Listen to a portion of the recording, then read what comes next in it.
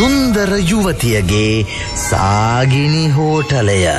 The Sapphire Hotel of the Sundar Girl.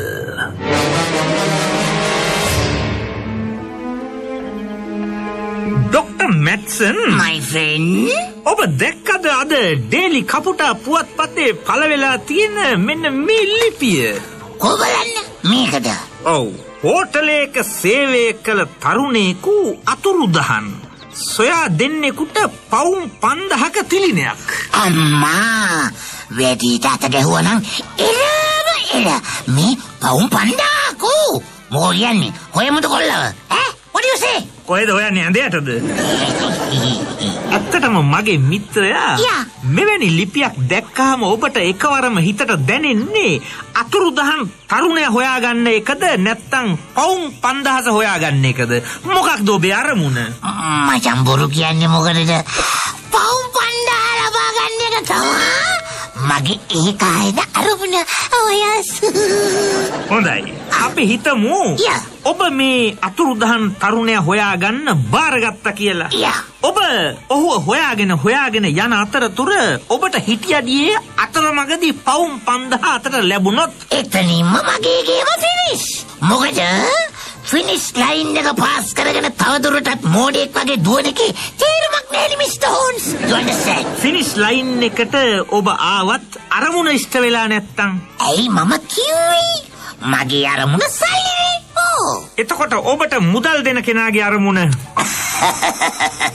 ඒක මට අදාළ නෑ. එයාගේ අරමුණ ඉෂ්ට කරගන්න නම් මුදල් මට නොදී ඔබට දුන්න නම් හරි. ඇයි ඔබට අනිත් මිනිහාගේ හදවතේ වේදනාව නොතේරෙන්නේ මැට්සන්? අනුන්ගේ හදවතේ වේදනාව තේරුම් ගන්න කලින් තමුන්ගේ හදවතේ වේදනාව තේරුම් ගන්න එපා මිස්ටර් හෝන්ස්. මචං මිනිපෙට්ටි සාප්පුකාරයාට ගානක් එන්න නම් මිනිහෙක් මැරෙන්න ඕනි. ඉතින් මිනිපෙට්ටි සාප්පුකාරයා පන පිටින් ඉන්න මිනිස්සුන්ටද වැඩියෙන් ආදරේ මැරිච්ච මිනිස්සුන්ටද කියපන්. මචං මල්සාලාකාරයා නිතරම කියන්නේ කඳුල මොනතරම් සුන්දරද දුකම මොනතරම් සතුටක්ද.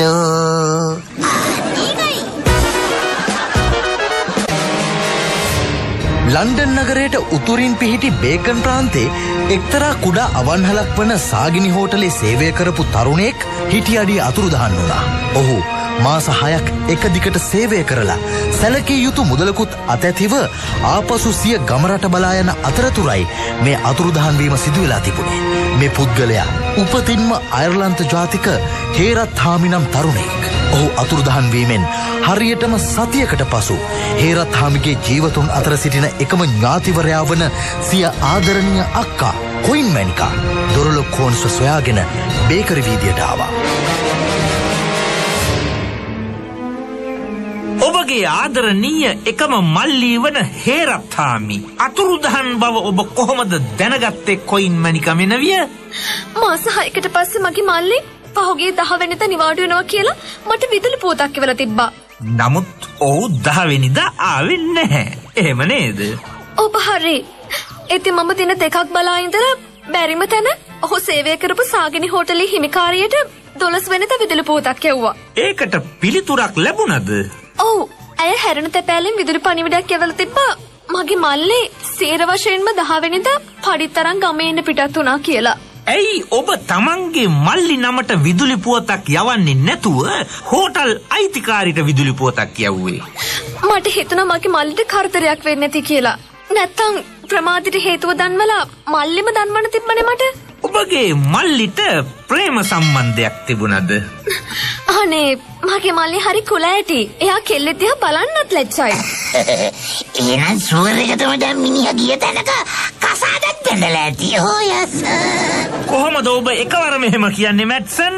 මිස්ටර් හෝන්ස් කෙල්ලෙක් දිහා කෙලින් ඈත් කරලා බලන්නේ නැති කුල ඇටි කොල්ලෝ. හුඟක් වෙලාවට පළවෙනි වතාවටම කෙල්ලගේ ඉන වටේ අත යවලා අපි බජමුද නංගි කියලා අහන්න තරම් පෙළඹෙනවා. යස්. මේ මං මේ මාව ආදර්ශ තරම් මේ කියන්නේ මාතාව කුලෑටීනේ. ඒකයි. ඔබ කියන්නේ මගේ මල්ලි කවුරු හරි කෙල්ලෙකුට පැටලිලා එහෙ ගිහින් කියලාද? අනිවා. පොර එහෙ ආතල්ලේ ඇති. of course. yes. එතකොට ඇයි එහෙනම් මගේ මල්ලි මට 10 වෙනි දෙනවා කියලා විදුලි පූතක් කිව්වේ? ඒ අකා කෙල්ලට ගහපු ටෙලිග්‍රෑම් එකට වැරදිලා ඔයාගේ ඇඩ්‍රස් එක ලියවෙන්නේ නැති. ඔය මට අනන්ත වැරදිලා සෝමවතීට ගහපු ටෙලිග්‍රෑම් එකේ පියවතිගේ ඇඩ්‍රස් එක ලියලා තිබ්බේ.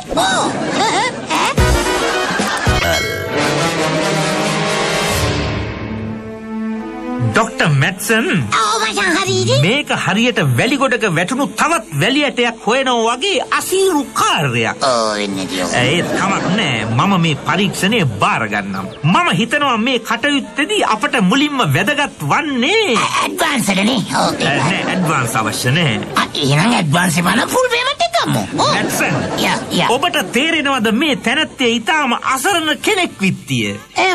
මේ සීත ඍතුවේ ඇය සතවුම් ගණනක් මග ගෙවාගෙන අපව හොයාගෙන ඇවිත් තින්නේ සාමාන්‍ය පාවහන් පැලඳගෙනයි. එයින්ම පේනවා ඇයගේ දුගී අසරණ තත්ත්වය. And මචං get a problem. කවුද දන්නේ අපිට මොට්ටේ දාන්න මෙයා ගෙදර තිබ්බ කසි කබල්ම සෙරප්පු කොට්ටම දාගෙන ආවද කියන්නේ? Oh yes. සීත ඍතුවේදී? Of course. හිම සපත්තු නොමැතිව මෙපමණ දුර වෙන්න බෑ මැට්සන්. ඇය ඇවිත් ඉන්නේ සහෝදර ප්‍රේමේ නිසා ඇති වූ තැතිගැන්මෙන්. ඇයට කම්පණය නිසා සීත ඍතුවේ දරුණුකමක් දැනිලා නැති හැඩයි. ඒ කියන්නේ පිනත කහින්න වෙන කේස් එකක්ද මේ ඇවිත් තියෙන්නේ? ඒකට දැන් ඔය කියන්නේ ඈ? හෝන්ස් මහත්මයා. ඔව් කියන්න. මගේ ළඟ මල්ලි සොයා දෙන්න කියලා ඔබට දෙන්න තරම් මුදලක් නැහැ. මෙන්න මේ කරාබ ජෝඩුව අරගෙන මට මගේ මල්ලි හොයලා දෙන්න. මේ කරාබ ජෝඩුවත් මට අරන් දුන්නේ මගේ මල්ලිමයි. පොඩ්ඩක් ඉන්න චෝටි නෝනා. ඔය කරාබ ජෝඩුව රත්තරන්ද? කරත් කීයද? බැංකුවේ තිබ්බොත් කීයක් ගන්න පුළුවන් වෙයිද කියන්නකෝ? මැට්සන්. ඕ මචං. බඩගිනි විච්ච පලියට සිංහයා තනකොළ කන්නේ නෑ මිනිහෝ. ඒ මචං සිංහයානේ. මන්නම් බඩගිනි උනොත් තනකොළ නෙමෙයි ඕන ජහජරාවක් කනවා. උඹට ඕනේ නම් සිංහෙක් වගේ බඩගිනි හිටපන්. එතකොට තේරෙයි බඩගින්නේ ඇති අමාරුව. yes. ගර්ල්. කොයින් මැනිකගේ හදවතේ වේදනාව හරිහැටි තේරුම් ගත්ත හරස් පරීක්ෂක දොරලොක් හෝන්ස් හේරත් හාමි මලයගේ අතුරුදහන් වීම සොයන්න කැමැත්තෙන්ම භාරගත්තා. මේ පරීක්ෂණය නොමිලේ කරන එකට ඩොක්ටර් මැට්සන් තදින්ම විරුද්ධ වුණත් දොරලොක් හෝන්ස් සමග බේකන් ප්‍රාන්තයට යන්න නම් මැට්සන් අකමැති වුණේ නැහැ. ඒ වෙන මුකුත් හින්දා නෙවෙයි. බේකන් ප්‍රාන්තයේ පිහිටි අවන්හල්වල එකිනෙකා පරයමින් රසවත් ආහාර පිළියෙල කරන බව මැට්සන් හොඳින්ම දැනගෙන හිටියා. ස්ත්‍රීන්, සුරාව, මුදල් සහ ආහාර ඉදිරියේ ඩොක්ටර් මැට්සන් ඕනෑ ආකාරයකට නම්ම ගන්න පුළුවන් බව දොරලොක් හෝන්ස් හොඳින් දැනගෙන හිටියා. Doctor Matson my friend. දැන් අපි ලන්ඩනයෙන් සැතපුම් 114ක් ගෙවලයි අදාළ තැනට මේ ඇවිත් ඉන්නේ. Oh yes මචං හරියට හරි. අන්නර පේන්නේ සාගිනි හෝටලේ වෙන්න ඕනේ. මචං. ඔව්. ඇසීත්තම කලින් බඩට දෙකක් අනගෙන ඉඳිමුද?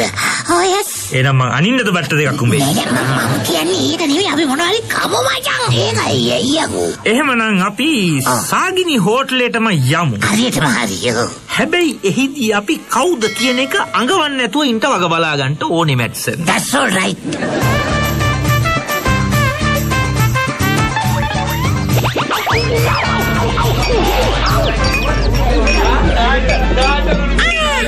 එන්න මහත්තරනි. ඇවිත් වාඩි වෙන්න. මොනවද කෑමට අවශ්‍ය?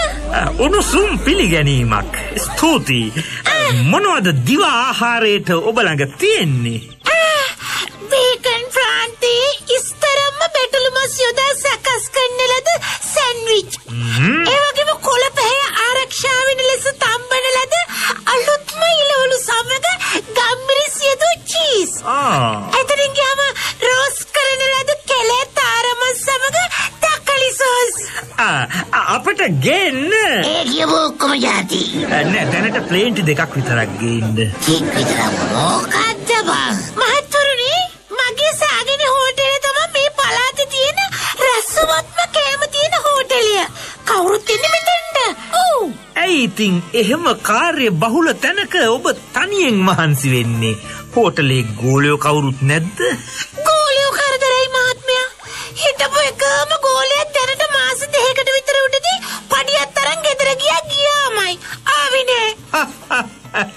එහෙනම් ඔබ ගෝලයින්ට හොඳට සලකන්නේ නැතුව ඇති. අනේ විකාර ගෝලියෙකුට මගේ ළඟ ඉන්න බැරි නම් මේ බේකන් ප්‍රාන්තේ තව ඉන්න තැනක් ඇත්තෙම නෑ. ගෝලයන්ට අපි හොඳ වැඩි මහත්මයා.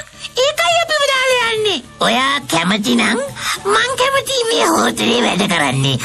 මොකෝ කියන්නේ? මැට්සන් අපි ආවේ මෙතන කෑම කන්න. ඒ වුණත් ඔබ ඉල්ලුව ප්‍රේන්ට් එකක් විතරයිනේ. මොකෝ කියන්නේ නංගි? මාව වැඩට ගන්න කැමතිද? මම මේ විදියට හොඳ වැඩ පොයෝ. මැට්සන් ඔබට වාගෙන ඉතින් කිව යුතුමයි. මචන් දොරලකමි උඹ මේ චිට්ටුව තියෙන වෙනින් හෝටලයක නතර වෙයන් හරිද? මම දවල්ට සාගිනි හෝටලේ වැඩ කරලා රැට උඹව හම්බ වෙන්න එන්නම්. පොඩ්ඩක් පරක් වුණාට ගණන් ගන්න. හොඳයි. දවල් කාලේ මට තියෙනවා කොයින් මැනික සමග විදුලි පණිවුඩ හුවමාරුවක් කරගන්න මැට්සන්. හරි මචන් හරි. ඔබට මම කිව්ව හැම දෙයක් ගැනම අවධානය යොමු කරන්න ඕනේ. රයිට් ඕකේ. මතක තියාගන්න මැට්සන් බුද්ධිය යටපත් කර හැඟීම් අවසන ආදර සම්බන්ධ වලට විතරක් පැටලෙන්න යන්න එපා. සීමාචන් උඹ බය වෙන්න එපා. මං ඒ වගේ දෙයක පැටලෙන්නේ නැතුව ඉන්න නැති බව උඹ දන්නවනේ. What do you say?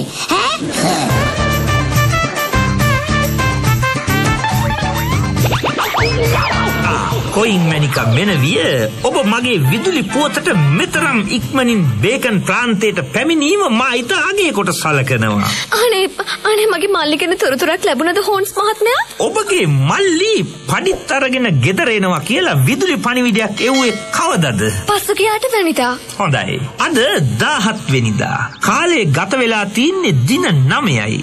නමුත් හෝටලේ හිමිකාරිය කියන්නේ දැනට මාස 2කට උඩදී ඔබේ මල්ලි පඩිත් තරම් ගෙදර ගියා කියලයි. එහි නොගැලපීමක් තියෙනවා. මා දැන් ඔබට යමක් පෙන්වන්නම්. මෙන්න මේ සිංහ මූණ සහිත තහඩු කැබැල්ල ඔබට දැකලා පුරුදුද කියන්න මෙනවිය. කො බලන්න? මේ සිංහ මූණ හොඳට කල්පනා කරන්න. දැකලා පුරුදුද ඔබට මීට කලින් මේ සිංහ මූණ? හොන්ස් මහත්මයා? ඔව්. මීට මාස 6කට කලින් මගේ මල්ලි හේරත්හාමි සාගින් හෝටලේ රස්සාවට යන්න ලෑස්ති වෙනකොට ඇඳුම් දාගෙන යන්න මම බෑ ටිකක් අරන් දුන්නා. ඒ බෑගේ මේ සිංහ මූණ තියෙන තහඩු කැපැල්ල තිබුණා වගේ මට යාන්තම් මතකයි. බෑගේ වටින එකක්ද? ඒ තරම්ම වටින්නේ නැහැ. බැටළු හමින් කරපු එකක්. බැටළු හමින් කරපු බෑගයක්.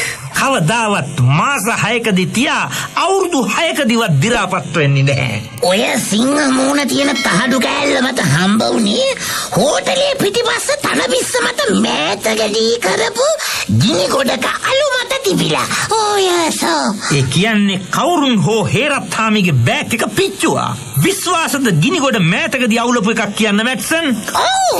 නැත්තම් වැස්සට අලු හේදෙනවනේ. වැල තියෙන්නේ සති දෙකකට උඩදී කියලායි මට ආරංචි. ඔයස්. ඇත්තටම උඹ හොර දොස්තර කෙනෙක්ද නැත්තම් කපටි රහස් පරීක්ෂකෙක්ද මැට්සන්? අර හොර සහ කපටි දෙක අයින් කරහන්කෝ. අර ඉදිරි වෙන්නේ ඒක තමයි හරි. අන්දර්ගල්. මම හිතුවට වඩා ඔබ දැන් හුඟක් දියුණුයි මැට්සන්. නෑ. ඉස්සරත් මම හුඟක් දියුණුයි. නමුත් ඒ කාලේ ඕ තේරුම් ගන්න තරම් උඹ දියුණු වෙලා හිටියේ නෑ මචං.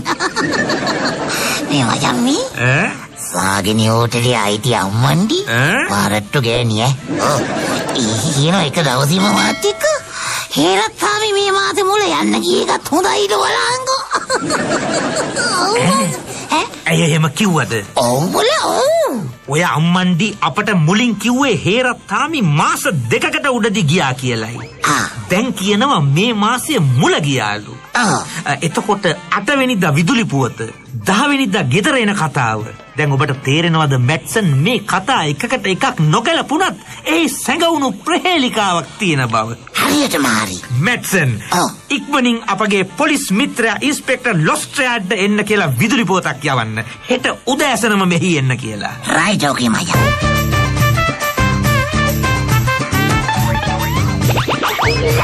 මොකද මේ පාන්දර මාව ගෙන්නුවේ? 60ක්ම 100 ගානක්. හරිද? කෝච්චිය ආව කාට උගුරක්වත් නැතුව. ඇයි අයි මිස්ටර් ඔස්ට්‍රේඩාරුම් කෝච්චිය ඇතුලේදී බැරි වුණාද ලයිසන් ඉන්ෂුරන්ස් නැති බයිසිකල් කාරයෙක් දෙන්නෙක්වත් ඔය දතක් දෙකක් ගලව ගන්න ගහන්න එපා බං ඕනේ නැති කතා කියලා නෑ ඕ ඊළඟට හොඳ රාළහාමිලට බෝ වෙයි ඒකයි ඉන්ස්පෙක්ටර් ඔබට අද උසස් වීමක් ලබා ගන්න හොඳ මගක් පෑදේවි අපි මේ පරීක්ෂණය කරන්නේ අසරණ උන මෙන්න මේ කොයින් මැනික මෙනවිය වෙනුවෙන් නොමිලේ. නමුත් ඔබට ලැබෙන උසස් වීමේ වාසිය සලකලා ඔබ අපට පවුම් 5000ක් තෑගි දෙන එක ඔබේ මනුස්සකම. හරි මචං දෙන්නම්කෝ මට්ටා. මීට කලින් මොකෝ මන් නොදී ඉඳලා තියනවද? නෑනේ. ඒක තමයි දීලා නෑනේ. හරියෝ නෑනේ.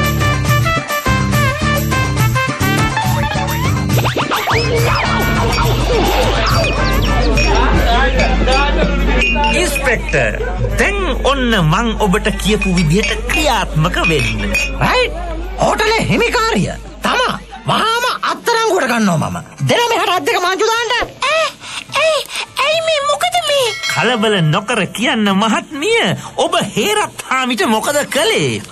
මම මුකුත් කළේ නෑ. හොඳයි මෙන්න ඉන්නවා සාක්ෂිකරුවෙක්. ඔබේ හෝටලෙන් නිතර කෑම ගන්නෙන ලොරි රතර යදුරෙක්. නම හින්නියප්පුහාමි.